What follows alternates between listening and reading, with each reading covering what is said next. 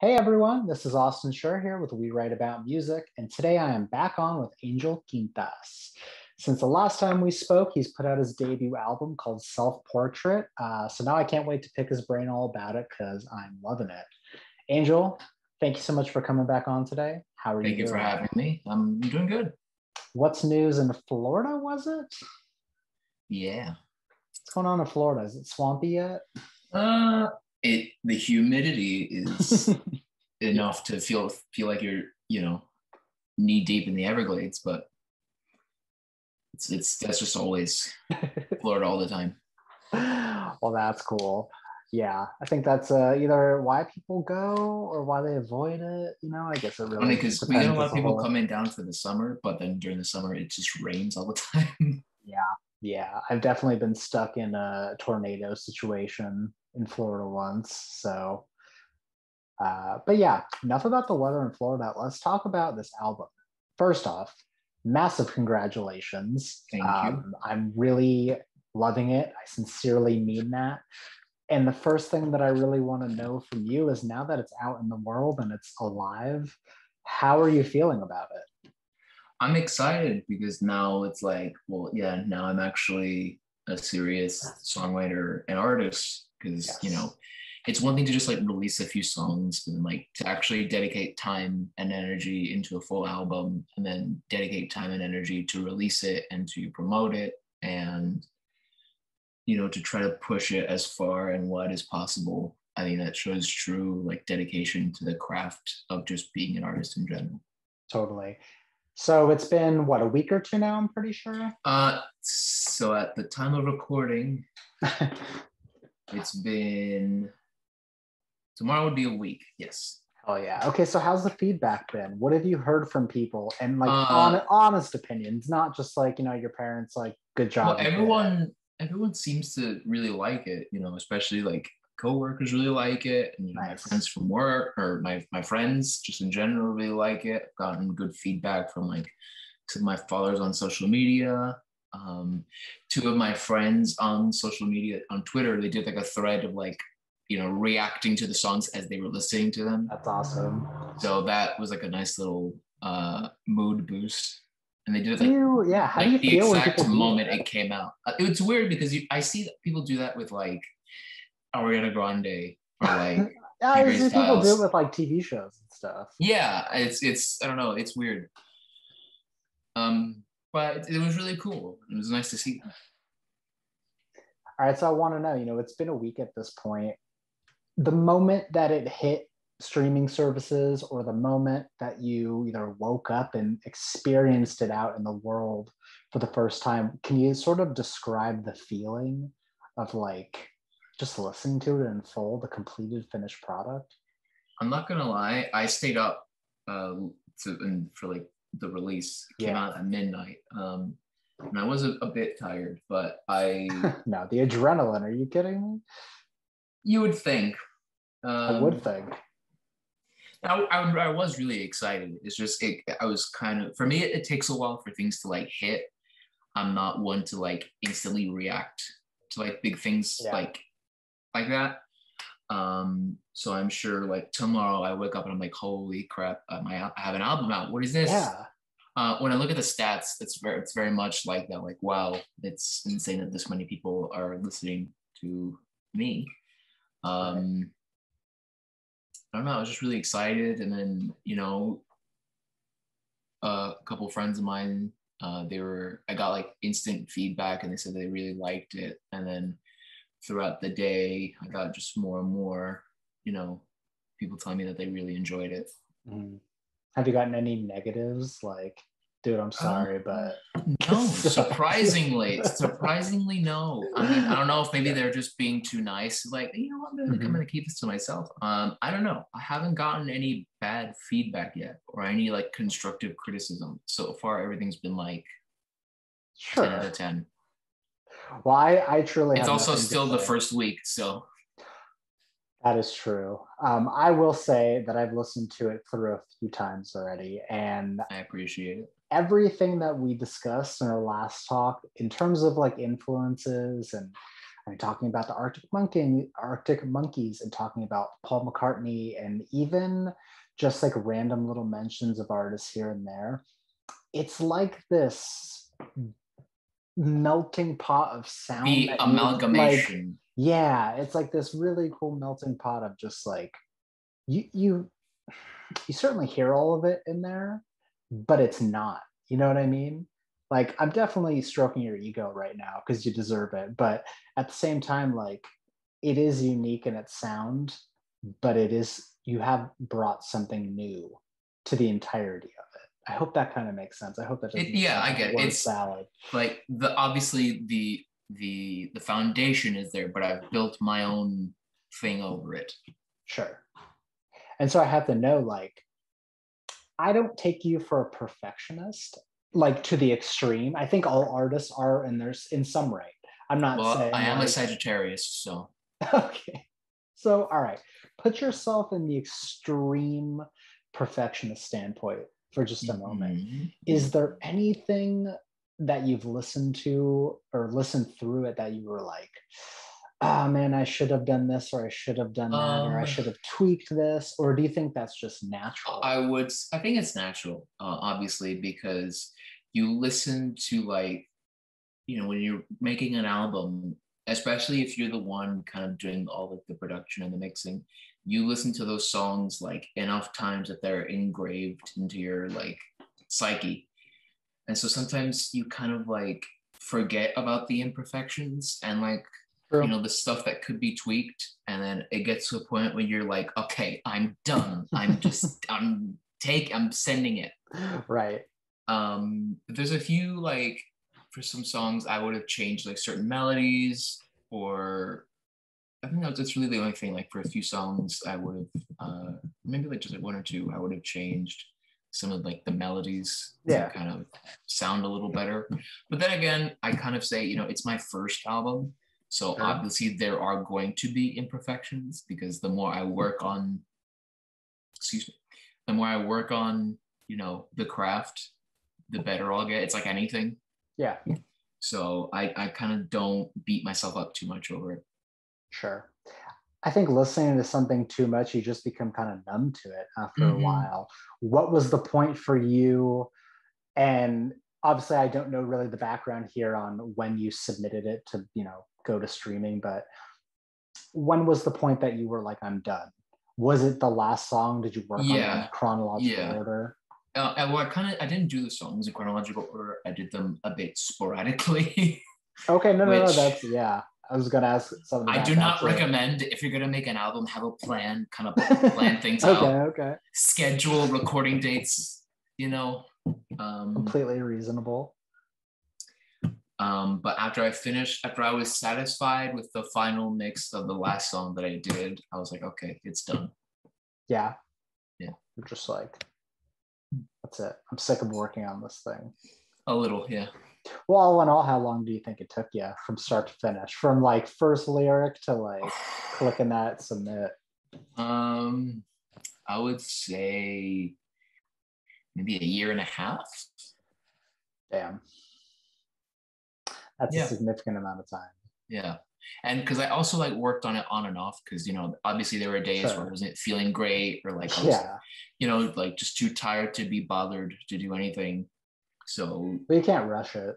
Exactly. You can't. So from writing to recording and then mixing. And also what I did was like, it's not essentially a good thing, but I did some of the songs, they weren't completed before I started recording them. Okay. Because like I had like the sound of the song in my head, or I wanted to sound. I wanted to capture that before I finished like writing like harmonies and melodies. Okay. So like I had like the instrumentals mostly done, and then lyrics were mostly there. I kind of like would tweak them as I was like recording.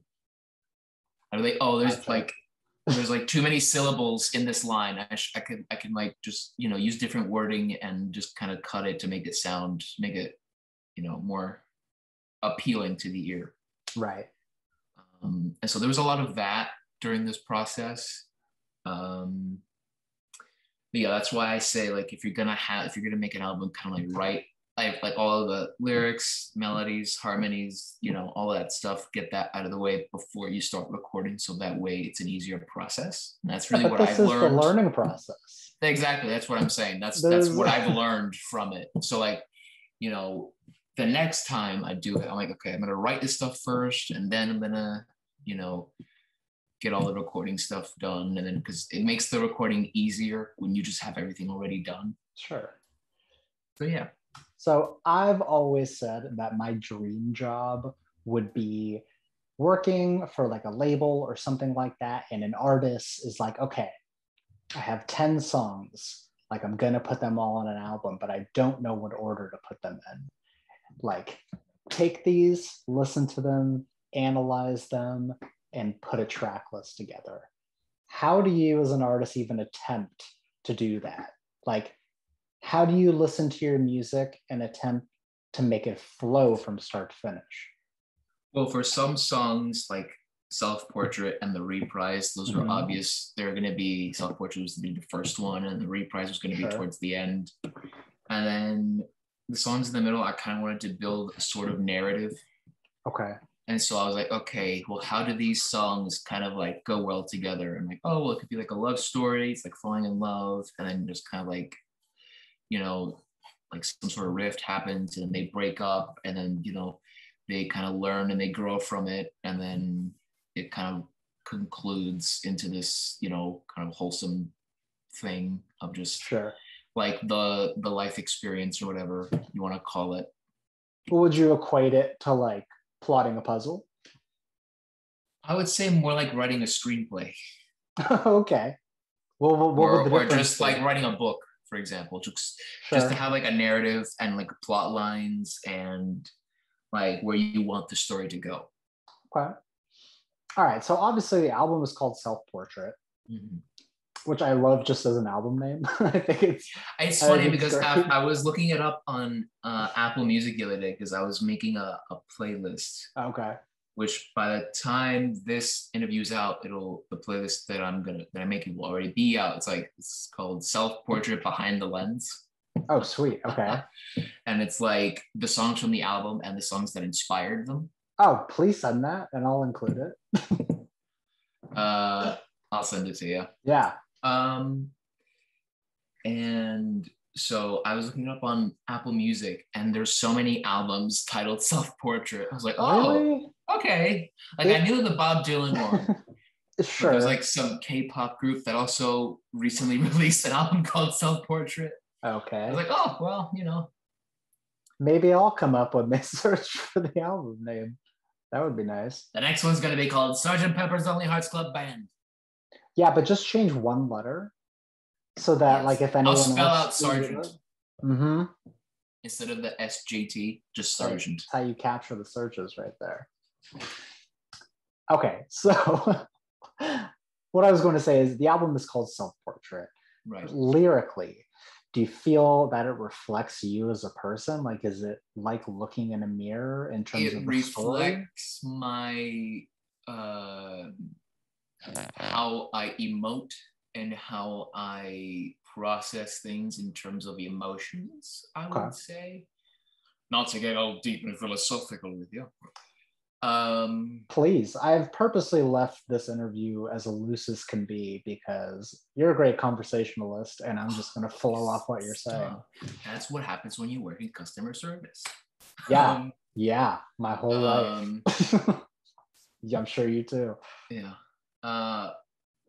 So I feel like in that aspect, it's more of like a retrospective, well, not a retrospective, but like more like a self-portrait, like of how how I like internalize and rationalize like my emotions, especially when it comes to like relationships and like if I like someone and how I, mentally process a relationship. Okay. If that makes any sense. It does. Well, is that like the overarching theme of the record? Just basically like, being in love and, living, just life in general. I get that. Well, then I guess take us back a year and a half ago. when this wasn't even a thought yet? What was the turning point for you, like as a musician, being like, I'm going to put pen to paper and I'm going to make this thing from start to finish? It kind of, it wasn't really so much of like a set thing, like here it is, I'm gonna start doing this. Okay. It was more like, I'm just gonna write, I'm gonna try to, make music that I want to hear and music that I enjoy. Yeah. And try to, make it into my own style or my own interpretation. And so that was kind of the main driving force. And then once I kind of had a couple songs together, I was like, all right, I guess I'll make an album. And I'll just whip one up. I mean, that seems like the progression. So like no, you I come know, out with like a few singles and then like an album. It's like, okay, I kind of had that mentality. So it's like, all right, I'll write a couple songs and then I'll put an album out. I get that. Yeah, just as simple. I mean, you know what? Anyone can do it, but it's actually making like, the realization of how much actually goes into it. Right. Yeah. And that's the hard You're part. telling me. I know.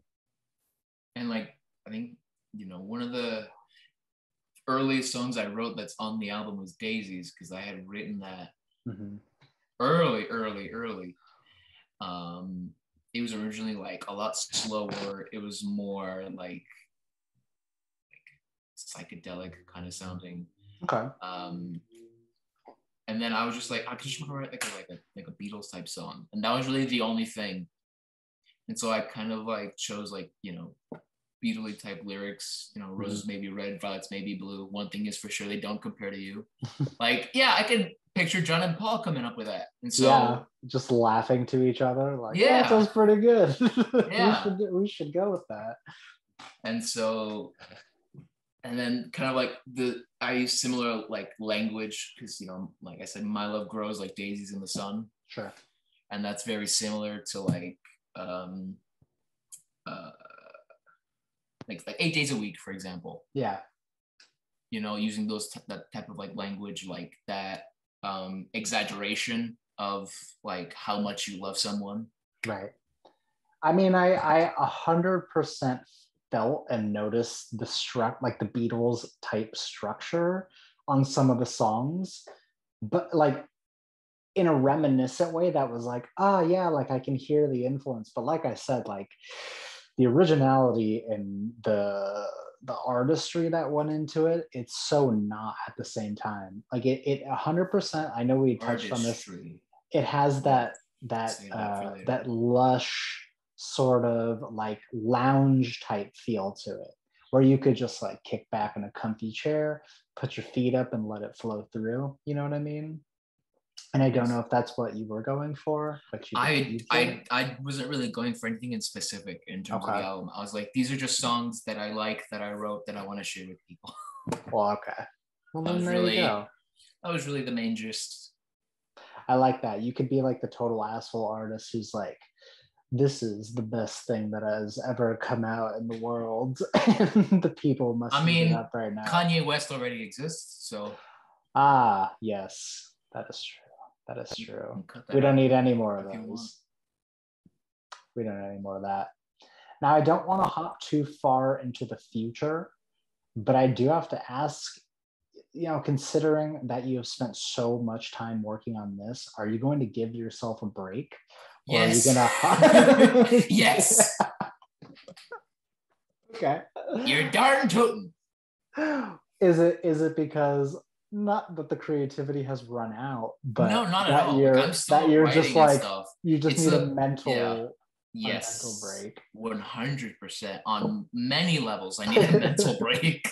Okay. I'm still like demoing stuff and writing stuff, but sometimes I'm like, okay, you don't need to rush to come out with the second album yet. You can wait. Yeah. But it's just that like the creative process is very addicting to me. Like I like, writing, and I like demoing and stuff like that. And I just have to remind myself to pace myself. True. I mean, you have a life. You have to have a life outside of it, because then it'll consume you as a person. It definitely will. how are you putting together these demos? Are they just like lyrics that come, or you're just screwing around the guitar, or A little bit of everything. I'm doing a lot of like garage band stuff on my phone. sure? Which is how the last one started. Just messing with like chord progressions on guitar. Yeah. I jot down some lyric ideas, stuff like that. All right. I mean, are you going to be looking to experiment at all within the sound? Are we going to get the electronic disco album, or is it going to be in the same vein of what you're making? We're With some slight... I'm gonna keep quiet on that one. I'll pass. You got to throw the people for a loop, and you got to do like a hour and a half polka album. Well, that's what Weird Al is for. Hey, there's not enough polka in the world. Polka. Not enough of that in the world. I will say it's definitely gonna be something that is based off of my influences. Sure. And I'm gonna leave it at that. Okay. Well, speaking of your influences, I know we've spoken about this, but is there any other artists that have come up that you do listen to that you wouldn't necessarily want to impart their sound? Like maybe some things that don't necessarily reflect the music you make, but just things that you enjoy in general. Bob Dylan, I would say. I really like his stuff, but that's the folk thing isn't really, even like when he went electric. I mean, I have one song that's like a favorite, like Changing of the Guards. That's probably like, if I were gonna do a Dylan inspired song, it'd probably be in that vein, but I don't see myself like doing just acoustic and a harmonica, because it's not really... Yeah, I mean, if you could tell, like the first album, it has like all these orchestral arrangements, and it's very pop heavy. Yeah. So, and that's kind of like the lane that I'm in. And that's kind of like where I'm comfortable. Sure. And that's where, and pop can be anything. So there's room to like experiment and grow. Totally. So I'm, okay where I am now for the time being. Okay. Well, so now you've got this album of songs. It's right around like the 20, 30-ish minute mark, which is primed for you to hopefully get out there and play these songs live.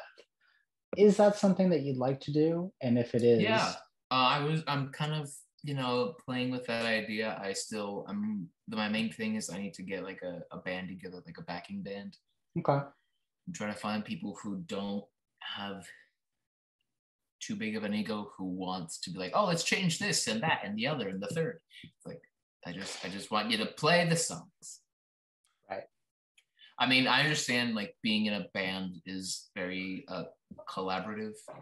And I'm not saying I'm like against it, but I don't want like people being like, oh, we should change this into like a completely different thing. It's like, I just, want people mostly like, okay, I'll play this for you. But isn't it collaborative in the sense of like you're a band making songs together rather than you're hiring musicians to play your music? Yeah. Right? Yeah. I mean, for the next one, for the next record, I guess I can use more of a band. But that's kind of like the thing now. I need, I guess like a backing band type of thing. I don't know. I'm still trying to figure it out. So. Oh, dude, no rush. I'm just saying. I think that these would translate really well. And honestly, like it does, like the record as a whole does kind of border like the jazzy feel. So finding like a jazz club or like an actual lounge to play these songs in would be ideal, in my opinion. Interesting that you say jazzy, because I wouldn't have thought. I mean, some of the songs. I'm not saying like a horn section or anything. I just mean like the setting wise. Does that kind of make sense? Yeah. I don't know. I think it would translate really well. I'll keep that in mind. Now, hypothetically speaking, you book a gig, and the venue manager says to you, okay, Angel, we're super happy to have you, but you can only have one song. You get a one song set. What's it going to be? Joni.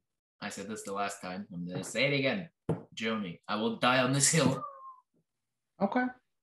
And then now you've heard it, so now you Right. kind of know, you can understand like what I said the last time. It's very like Fleetwood Mac times 10. It's very much like a fun song. Sure. So I feel like that one, and it's the first one I wrote for the album, and so that one is just like without a doubt, the dude Joni. Nice. I've only got a couple more for you at this point. Sure. I'm gonna let you Give me go. give me all of the questions you've got. I have nowhere else to be. All the questions. It's past your bedtime. I'm just kidding. No, man. I just want to know, like, aside from making the music and aside from like, whatever you do in your normal life, is there any specific like hobbies that you'd like to pick up that you'd like to, further work on yourself on? I know that I asked how you'd like to work on yourself as a person, but even putting music aside for a moment. I am trying to play tennis more. I do enjoy, even if I'm horrible at it. I See, it do doesn't matter. enjoy. That'll get you moving. Yeah, I do enjoy playing tennis. I'm actually might play tomorrow if the weather permits, if it's not too hot and it's not raining. Nice. Yeah, I think tennis, and then just in general, going to the gym and exercising, Yeah, man. and dieting. Just getting in better Classics. physical shape, because I feel yeah. We need to take care of ourselves. It's true. It's true. I mean, I think that in the creating sense, like you're taking care of yourself mentally, and it has to be such a Exactly. nice feeling to like. I don't know. You're past it now. The album's out. There has to be like a weight that's lifted off of you, right? Definitely. I don't have the Yeah. stress of like, deadlines to meet, or, I don't have to, spend long hours recording anything Yeah. for the time being. I could just kind of relax. And Well, did you set hard deadlines for yourself, or did you go more like a relaxed feel to it? I was kind of like somewhere in between. Like I would have deadlines, but it's like, oh, I'll just push it to like my next availability if I couldn't get it like done that day. So I wasn't too hard on the deadlines. Gotcha. All right, Angel. My last thing for you here is it's gonna mirror what I asked you when we finished up last time, but I'd like to give you kind of a floor here to make the final plea to sort of convince the viewer for them to listen. I will say before you start that they should listen regardless because it's awesome, but more of like a parting message on your end. If you like, classic rock type of sounds, if you like, 60s pop type of sounds, if you like 70s type of sounds, Sure. there's a little bit of everything in this There album, really I feel is. like. There's like classical stuff, there's a little bit of everything. That's all I can say. And if you're curious, give it a listen. The links will be down in the description It's all somewhere. there. It's all there for you. Angel, I'm gonna thank you again for your time, and I'm also going to congratulate you once more because I really Thank you. do think that this is a special record that I'm going to be listening to my personal time. As much music that comes across anyway. And yeah, man, I look forward to speaking again soon. Don't rush yourself on the next thing. I know you won't, Oh, trust me, but I will say that I'm I am looking forward to whatever comes from you. I can say it's gonna definitely be better because I've upped the production quality. That's all right, man. You don't need top quality production. It's the heart and the soul that comes across. I know, but it is noticeable. Even the slightest thing, I just Sure. want it to sound better than the last one. Sorry, man. You always work And on it. yeah, Cool, man. Well, I'm going to take off and I'm going to thank you again and have a good rest of your night. you too. All right, man. I'll see you Thanks later. for having me. Bye Bye. bye.